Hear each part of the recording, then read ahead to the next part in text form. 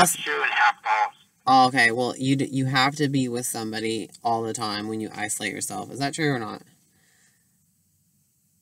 You're I'm not. usually alone most of the time because retrograde, as I told you before, my partner's been gone about 75% of the time. Do you rather have him sleep with you every night? Because it's ninth houses in Taurus. You value somebody in your bed, and before you go to sleep, you eat before you go to sleep with, or something. And then when you wake up, you become chaotic and desirable and sexy. Whenever time you wake up, people probably think you're more sexier than when you were going to bed.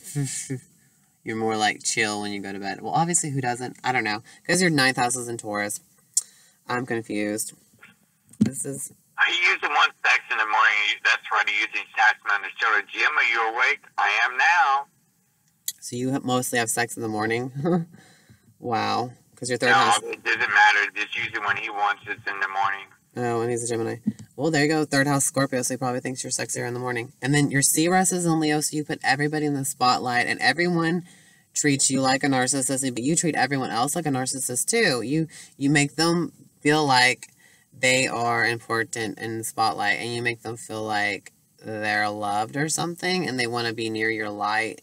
They come to you to heal them through the spotlight that you give them, and the expression that you let them have and they make around you, and the creativeness that you bring. And it's like when you walk into a room that's supposed to be all serious, like as in court and shit, you become everybody's friend. Everyone sees you as a friend. They don't see you as this authoritative figure. Only when they meet you at surface value, like when you're initiating yourself, like, you know, shaking hands or some bullshit kind of thing, acquainting yourself, it's different. People, you come off as intimidating and powerful, but secret. And also, when you heal people, you heal them with your light. Does that make sense for you? Somewhat. And you always have to heal yourself is what something like who you are. You don't know who you are, but once you know who you are, you have to heal yourself and find out who you are again and again and again. Is that true? Because you just like, and then all these Pisces people come around you and they just become a chameleon. They want to act like you when they're around you. They try to adopt your behavior. Is that true? People try to adopt your behavior? Yes. That's crazy. Your Juno is in Libra. Your Vista is in Pisces. That's good. Pallas is in Taurus. Pallas in Taurus. Do you like decorating food? Do you like cooking? I'm definitely a great cook. Definitely much a homemaker. That's me. Pallas is in Taurus. You have a creative way of making food, bitch. In your projects like that. How you decorate your house? Let's see. I don't know what your Pallas sign is in the house, but my friends tell me I should open up a restaurant because I'm a great cook, and some friends tell me, Jimmy, you should have been an interior decorator. Your home is always beautiful. Oh, wow. It says so. You would have beautiful bedroom and stuff too. Yeah, that's what it means to me. It's not saying anything to me. I'm just making this up in my head about what your chart means to what I see, I guess. Your Uranus is in the second house. Okay, then, all right. It's like you become normal. Neptune's in the third house. Jupiter is in the... So how are you doing this? Reading cards or something? Hell fucking no. Cards are fake as shit. And I don't give a fuck what anyone says. That's just dumb. Anyways, that's like reading a story, like a fortune cookie is fake, but whatever, it gets you in tune. So what's my future going to be like? This doesn't tell the future, but the Aquarius is your purpose is if you be futuristic and around parties and get-togethers and holidays, and being the center of everyone is your fucking point of your dumbass existence, and that's what you came here to be, is in the center of the fucking universe. And in your career, motherfucker, gonna be well known as that shit. That's your purpose, is what it is. That's it. And to be friends with everyone, and to be knowing everything. You gotta gain your knowledge. You're already getting used to getting all the fucking attention, but now it's your turn to know all the knowledge and get attention for it. And your reputation, probably your career. Speak it, speak it, probably. You might die of a car wreck. That is serious. Try not to spend too much money while you're spending other people's money. You're spending other people's money for yourself. Is that true? Because your 8th house is other people's money and your Aries is yourself. That clicks with me. No, We have a joint bank account, plus he has his own separate account, so do I. But I only spend money for both of us for our home, but I'm always buying him something or buying me something. I do spend a lot of money. Oh. It's in your 8th house, so you spend it without thinking. But what about driving? Do you drive? Don't drive ever again.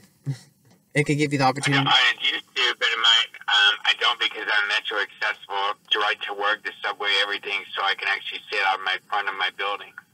Awesome. Keep cautious of that. And your lungs, too. And your arms and your hands. Okay. And also your belief system. Being in the view of God is with the relationship with others. Like you want to bring people to church with you, or your dad was overly churchy and you found your relationships in church or something. And is that true or false? Fuck. You're your learning buddies? No. Okay, well, fuck it. Okay, fuck it. I'm stupid. I don't know. I believe that you don't have to go to a man-made structure to speak to God. God's with me every day. I talk to him before I go to sleep, and I talk to him during the day. Okay, sure. I feel that I have 2 guardian angels. One is my mother, the other one's my grandmother. What? Did you ever see them in real life and communicate with them? Because ain't nobody human can turn to an angel. I've seen them in dreams. Really, your 9th house is inside Taurus, the view of God. When you go to dream, when you do fall asleep. And Saturn is Gemini's there. Communicator, the bridge of communication when you go to sleep. I guess that's why you have those dreams, buddy. And then you wake up like, I'm the devil. I came from hell, and I am here to be desired and speak with power and think about other people's money or some bullshit.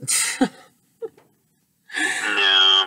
I don't know. That's some storytelling bullshit of its own. This is just like reading a fucking dumb tarot card, fake ass bullshit. But I love when people put astrology in it. It sounds groovy. I don't know. How old are you? I'm 35, but 53 backwards. Oh my goodness. Anyways. I'm 57, but I look like I'm about 35. Wow, you are supposed to look very pretty in this. It says, plus a Virgo rising would be pretty. Yeah. My partner always tells me I'm pretty. He always tells me that, Jim, you're too pretty for your own good. Your Pluto. And what does that mean?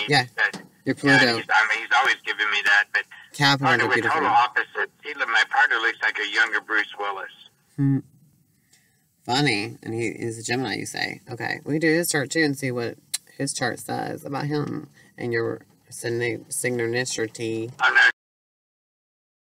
You're recorded. Okay. You are a Capricorn. And the 5th, 6th, nope.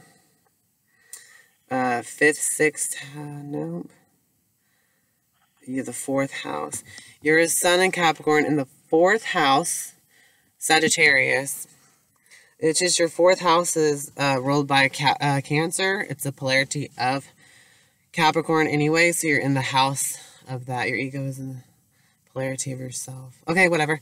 Your moon is in Libra, which means you probably had a fake, beautiful mom, and she made you feel beautiful and treated you like an inanimate object, but it was in the rising sign, which is yours is in Virgo, and also you have Pluto in Libra in the 1st house too, so you might come off as this person. Okay, your rising sign is in Virgo, so you look like a Virgo. You're going to attract a lot of 7th house Pisces people. The 7th house is ruled by Libra. It is the balance scales. It is your shadow self. It's a self of you that you think is so different from yourself and that you're not like that. You think those people who are attract to you, you think they're way different from you, and you might not like them. So you might not like Pisces. I'm a Pisces on the cusp of Aquarius. And then you might attract a lot of fucking delusional people or spiritual people or drug addict people or just sad, miserable people that just come to you and you're like, I'm nothing like that. I'm just like perfect and stuff or something. I don't know, but your 10th house is in Gemini, and your 4th house, okay, your 4th house is Sagittarius. Maybe your mama moved you around from school to school or something to learn things or something like that. No, I was in private Catholic school. Really? So your moon was in Libra in the 1st house. In your 1st house. Wow. So it's a polarity of itself and that too. Oh my God. A Catholic school? Okay, well, your 9th house is in Taurus. God, I'm just trying to be fast for this or something. I think I'm recording. I'm not. Okay. What do you say about my mom? Because my mother was Miss Texas 1962, second runner up to Miss USA. This means she was very beautiful, and she made your vibes be beautiful too. And you come off as being beautiful right away. Kind of look like your mom, maybe, in the face. And a Virgo. Does she all kind of look alike? And also, yeah, my mom was very petite. My mom was a petite Italian woman. I'm Italian, French, Irish. Also, my father's French, Irish. I'm half Italian, but I definitely look it's more Italian. Okay, your Lilith is in Libra, which means you would be proud of your own beauty and your own relationships. And it's in the 2nd house. You're proud of your things that you have, your food. And it's in Libra. So your eyeball, the left eye, which is rule of the 2nd house. No. Okay, yeah, that's right. Your left eye is ruled by Taurus, but it's in Libra and it's in Lilith. Okay, so that might be a different looking eye than the 12th house. Looks like a lion, a Leo. The 12th house is the right side of your face. It's the emotional side of your face that you don't want to show to everybody. You usually want to show people your left side of your face, and also your left side of the face must be more beautiful, and you have a beautiful eye, but people don't want to see you look at them in this side of the face, but you do it anyways and become proud and beautiful, even if it's a shadow and light self or something in the balance scale. But you're secretly like a Pisces. You're secretly really actually sweet and probably wanting to be spiritual and delusional or something, but a lot of Pisces are attracted to you for some reason. And you probably are a really good writer too, and you probably write. Can you write? Let me see something. Your Neptune is actually in Sagittarius in the 3rd house. You might travel with writing or with your hands.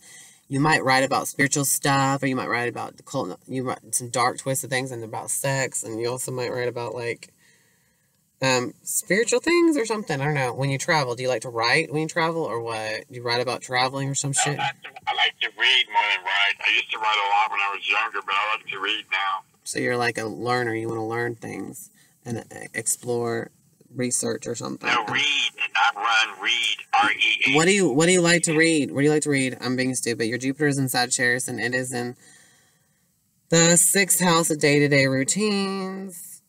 Your Mercury is in there. No, it's not. I'm a speed reader. I'm a speed reader, so I can go through a whole book in like 2 hours. So your 3rd house is in Scorpio. Your shit. That sounds really cool. I wonder where that gift is, or your skill that's in your chart that says that means that, which is your 2nd house and 12th house probably. I don't know. You're proud of that, I guess. Your eyes, what they see, and being seen. Okay, your Mercury is in Sagittarius in the fucking 1B house. That is the 4th house of home. Okay, so you like to socialize from home. What the fuck? You're multi-talented in the career. You use your hands in transportation. And you speak a lot for your information, I guess. I don't know. Yeah, that's right. I'm a prosecuting attorney. Oh, and it's Scorpio and Libra is actually in your 1st house. Okay, you're prosecuting attorney. Wow. Okay. Your Uranus is in the 2nd house. So when you act weird, or whatever, it makes you not look weird or awkward. You come off as just being normal when you act awkward and weird and stuff. Is that true? Like if you're being like a rebellious person, you just look like you're normal and decent. Is that true? I'm kind of always rebellious, but I'm quiet. I sit and observe everything, but I don't miss a word. So you act like a quiet Libra or something. I don't know. You don't make it. Your Saturn's in Gemini, which means your dad was a liar or a communicator, and he might have been, let's see, 8th, 9th house. He is not your 9th house in Taurus. He probably spoiled you with money or taught you how to get your own money by lying or something, or talking, storytelling, or talking and using your arms and hands. Okay, my natural father, my parents are divorced. They met in college, had myself and my brother were 14 months apart, and then divorced shortly thereafter. And I had 2 stepfathers. My second stepfather they were married for 32 years. My mother died of COPD in April of 99. Oh, sad. Sorry, I don't know. I'm just looking at your chart. I don't know. Let's see. Your 9th house is in Taurus. Do you have any lung problems? Hopefully not. Or arm problems, hand problems, or what? Well, then that'd be good. What kind of problems? Arm problems or hand problems and lips problems. No. The point of your life is to get attention and be in the middle of it and to be like on the spotlight of 5th house and having parties and holidays as your and expressing yourself and making everything right and equal, which is Aquarius in the 5th house, changing it up differently and being unique and a friend to everybody is your purpose. But you already learned how to be a Leo and a narcissist, and you learned about getting all the under attention. You got that right. A lot of people tell me I'm a narcissist because I'm set in my ways and I'm usually right about things, so I make it known that I'm that way. But a lot of people call me a narcissist. That's the first time I heard that. And I'm a pretty handsome guy. Everybody tells me that. Yes, you look very beautiful. Your rising sign, you might come off as intimidating and people might be scared of you, but they want to tell you the truth and their secrets. And you just act like, you know, analytical. When they do this, you come off as that all the way. You have to analyze. That's how your head first thought is to people, is to analyze them and sum them up into a critical piece. And you could be a very good writer, is what I'm just trying to say. But it's chaotic when you write, and you have to move if you try to write anything fucking down. And communicating for you is the same way. Chaos. Right? And you might get in a car wreck and you spend too much money. And also, when you get mad, you have an explosive behavior because your Mars is in Aries and you're good at quickies. And also, you like to have sex 5th, 6th, 7th house with other people. Other people just... Other people. Yeah, Pisces. I don't know. You have sex with beautiful people, I guess. And you put all your willpower into relationships and other people and what's fair and the people that you are so different from that you attract. And you have to be thinking about yourself when you're just in midst of other people. We're total opposites. I think that's one reason why he pursued me when I first met him. Ironically, I really didn't like him. He's like, please go out with me. Just get to know me. You'll like me. So I went out with him for like 3 dates for dinner. I didn't have sex with him for like the first 6 months. Wow. Well, your 8th house is in Aries. And that means your sex, death, and transformation. And you just care about yourself and not other people sometimes, or something in that way. Like, you have to just take care of yourself. So you'd rather be a single and mingle, and that's it. And, like, your Venus is in Aquarius, so you'd rather be friends with somebody who is a narcissist, too, because it's in the 5th house of parties and holidays and get-togethers and one-night stands. And yours is in Capricorn, which means part of your relationship with that is going to be your reputation. So you...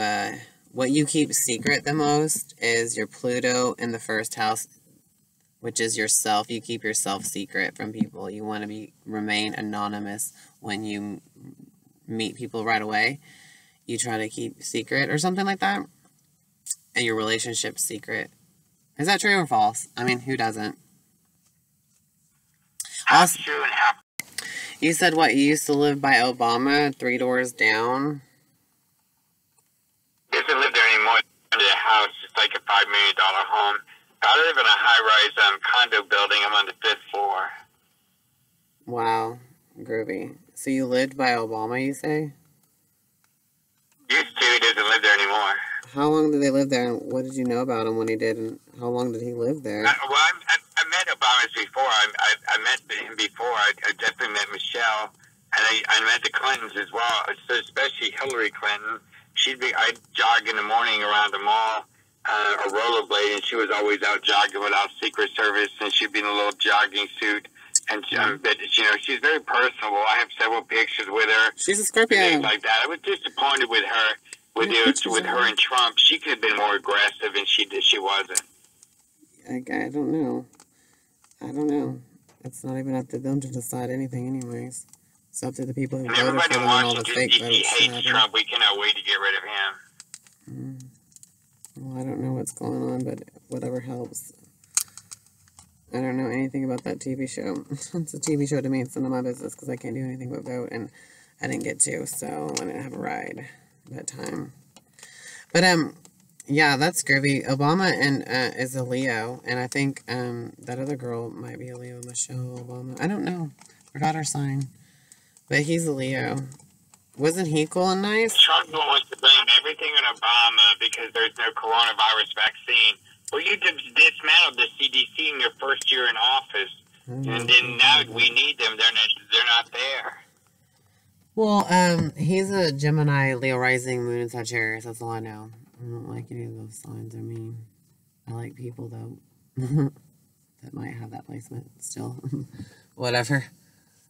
I don't know. So I'm supposed to call you Moonlight? What is your real name? I won't tell anybody. Moonlight. That's cool. That's pretty awesome. That's what you told me to call. Your name was Moonlight. No, I said Moon Glow, but Moonlight, that's the same thing, I guess. Moon Glow, okay. I had something Moon, I had Moon, okay. I'm gonna change it to Moonlight. Yes. Moonlight, bitch. Yes. Funny. You want to do this, you can't be friends with me. She hates any other girl that comes in. She hates anybody that's like that. But she wants to call it. Well, okay, you nappy-headed, bow-legged crack whore. Shut the fuck up. Yep, I agree. She's the demon dumbass bitch.